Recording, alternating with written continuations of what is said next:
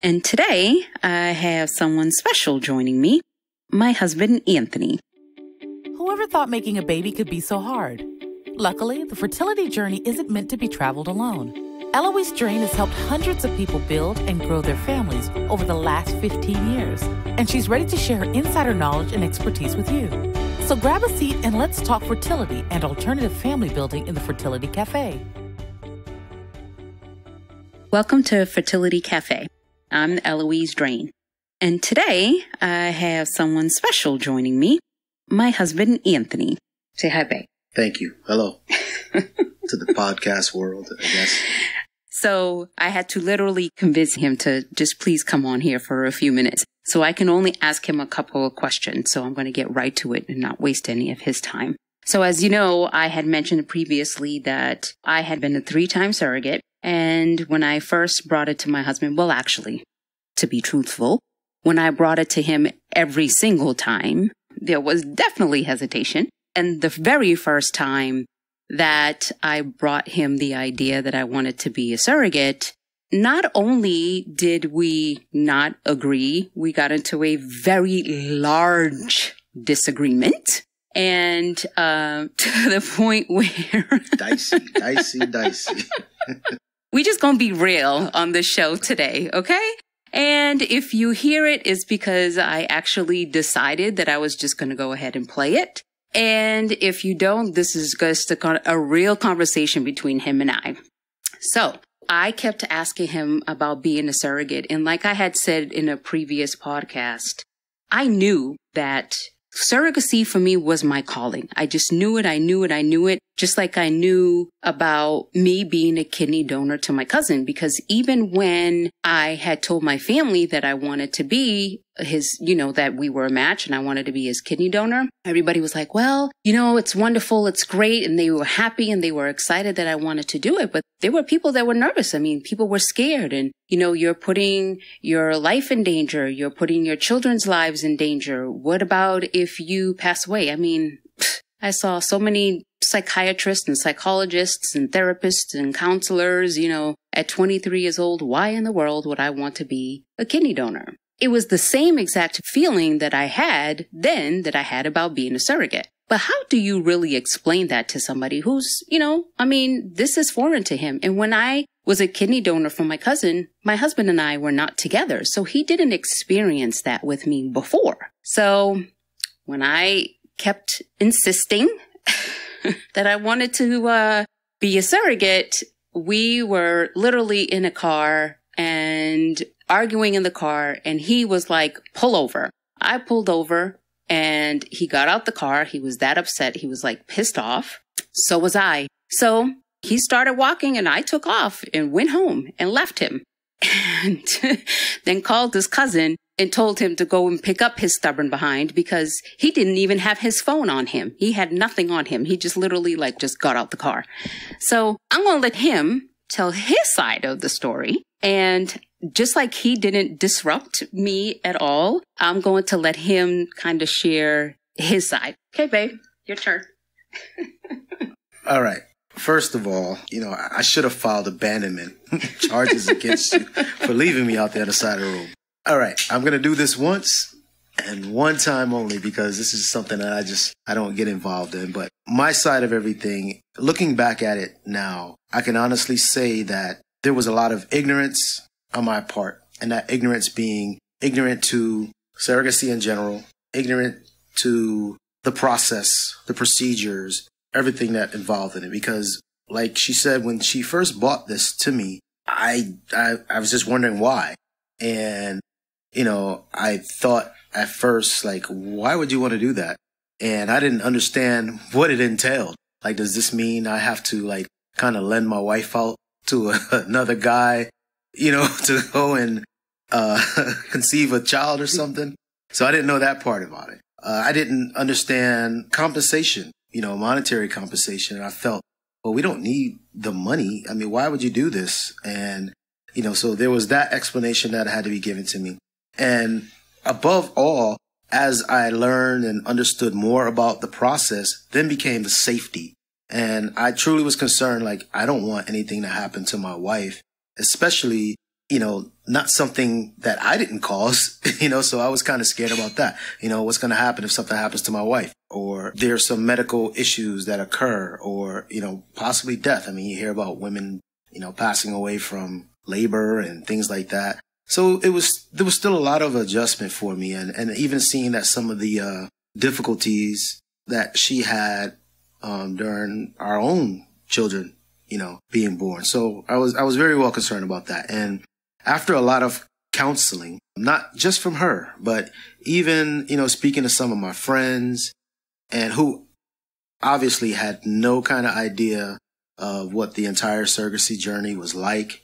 And, really just putting things in perspective for me, which I actually learned a lot about my friends who, trust me, this is not their industry. This is not their lane. But some of the things that they've explained to me, and one of those being the importance of standing behind, your partner, your spouse, and kind of supporting their endeavors and their visions and just different things that they want to do, and not being that person that kind of says, hey, no, you cannot do this, or I'm not going to allow that, or what have you. So once I had those type of conversations, I decided to just get as educated as possible through her, through other folks that she knew within the industry, and just understand. And, even when we had our meetings or the psych eval? Yes, the evaluations with intended parents and things like that. And just understanding how blessed we were, whereas so many folks out there who want to have families, and we were blessed with 5 of these little critters running around, and really seeing the joy in their hearts. And, as they told their stories about what they weren't able to do, that we kind of took for granted, because I would have gladly gave them, 1.5 of ours.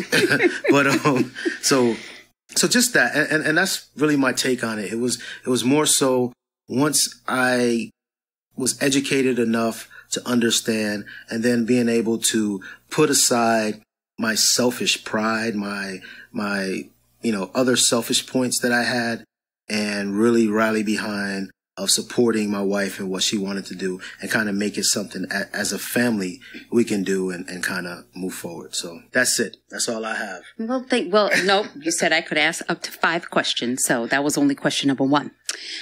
Okay. The other thing that I actually, just real quick, just to clarify, as far as men's difficulty in pregnancies and women difficulties in pregnancy.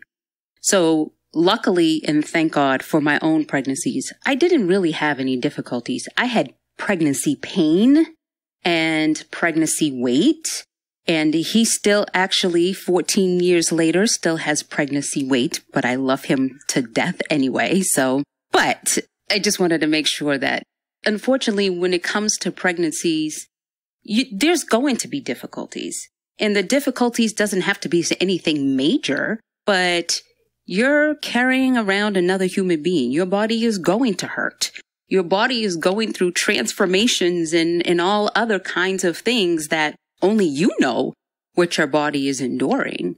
So for me, what might be painful for the next person may not be painful, but that's my body, and I can only speak for my own. So just wanted to put that out there. Okay. But I wanted to just touch on a second point that I feel like in our family anyway was another hurdle, if you will. And I don't even know if it was for my husband, but I know it was for me. And even to this day, sometimes even as an agency owner, it is for me. And unfortunately, it is the conversation of race. And us being a Black family, it is not common whatsoever for Black women to be surrogates. It's just not. It's not something that our families are for. Heck, not just our families. Sometimes we have all the family support, and it's intended parents because the color of our skin that don't want to work with us. And sometimes it doesn't matter the color of a person's skin. I can tell you Black, white, green, purple, whatever. We all have our own issues. We all have our own quirks. We all have our own things or experiences in our lives that have shaped us. So when I decided that I wanted to be a surrogate, I had to take into consideration the fact that I was a Black woman. And number one, would any intended parents want to work with me? Perhaps maybe a Black family. However, it is very difficult to come up with the money to pay for surrogacy. It's not a cheap endeavor by any stretch of the imagination. And unfortunately, for a lot of minority families, they are financially unable to find a surrogate to work with them. And if they try, it's difficult. And that's why you see more families of different races having children via surrogacy than you do Black. So of course, that was a consideration for me. And I was like, okay, really the hurdle for me was, what is my family going to say? I mean, I finally got my husband's support, and that was obviously the first and foremost. Then we told our kids, and my kids were, my oldest son at the time, he was 12, 13? So, or maybe even 14. So we had older children, and then we had our youngest. My youngest, gosh, when I first did my surrogacy journey, he was 2, 3, and he really didn't understand. His whole thing was I was pregnant with twins, and he would want to sit next to me. And, he was mommy's boy. So he would sit next to me and put his head on my chest. And he used to like to feel skin. So that was his comfortable place. Well, the bigger my stomach got, the more he was just like, oh no, this needs to move. This needs to go away. And I always had to assure him, these babies aren't coming here. They're going to somebody else's house. So he wanted to make sure he remained the baby. So, and he's definitely going to be the baby. So anyway, I was just like, okay, if I can get my husband on board and I can get my children on board, I need to get my parents on board. And when I first went to my mom, Lord, that woman, my mom is Catholic and was dead set against it. And just like I had to educate my husband, I had to educate my mom. And I had to kind of explain it to her so she could also understand that for me, it was the same thing that I did for Franny, my cousin. So she then finally got around. And when I got the most important people's support, then it was like, okay, it's a go. And, whatever happens from here, it's out of my control. But so I don't run out of my time, I'm going to turn over to Anthony again to get his perspective. And then I have one last question and then we're done. I didn't hear your question. What was your thoughts on us doing the surrogacy, given that we were a Black family, and how that may affect everything? So for me, race wasn't a factor as far as the willingness to, give you the support and doing it. It was more a factor of perception to the intended parents. Obviously, the couple is looking to get something from you that they so dearly wanted. And, my first perception was, how are they viewing you? Are they viewing you as just merely a vessel to get to what they want done and then that's it? Or, the discussions and the meetings that we had with them, was it genuine? All of the things that they were saying and that they felt and how joyous they were. And I think to a certain aspect, they were, it was genuine for what they were, the gift that they were going to receive. However, I guess I looked more at it as not that we're going to become lifelong friends or anything like that, but just that they're not looking at us, taking it for granted, like, okay, I just need these people to be here to do what I need to do. And then that's it, which is all well and good because that's the deal. You're going to be a surrogate. Everything goes great. They have a beautiful child, 2 in this case. And, we wish them the best of luck and they can move on. But I had to mature in myself to understand that that's what it was, and not that we were going to be lifelong friends, but we're both parties were going to be amicable to each other and cordial and things like that. And we kind of support each other throughout the process. So I guess that's my biggest thing. And, by the couple being a couple of not a minority couple or Caucasian couple, they were a Caucasian couple. I mean, it didn't bother me at all to that, to that aspect of, what race they were. I just wanted to make sure that there was mutual respect between both parties. That's all. Now, my second couple was a Caribbean couple, a couple from the Caribbean. And then, of course, my third couple was also a Caucasian couple. And was there any time you regretted saying, okay, it's okay, you can do this? Well, you know how I feel about regrets. Mm-hmm. I just, it's kind of like, there's no sense in regretting anything. I look at everything as a learning experience.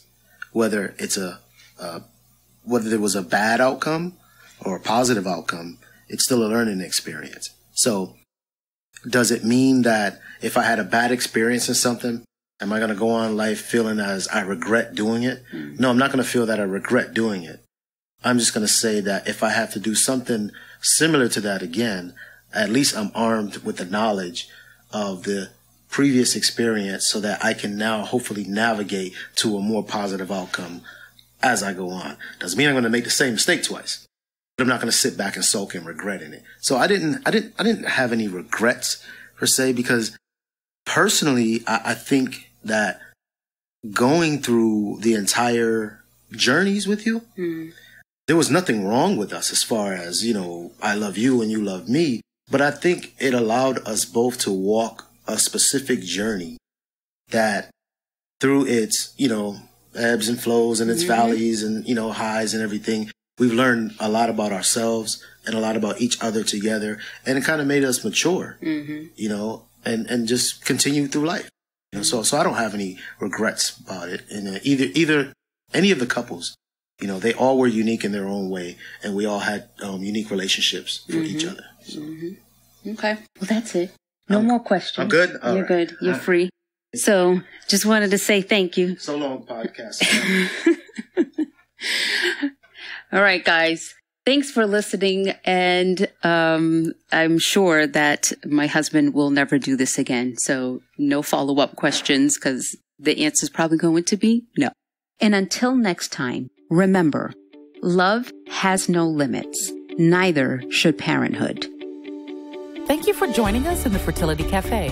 Whether you're an intended parent, a woman considering egg donation, thinking of becoming a surrogate yourself, or a friend or family member of someone dealing with infertility, we're here to help. Visit our website, thefertilitycafe.com, for resources on fertility, alternative family building, and making this journey your own.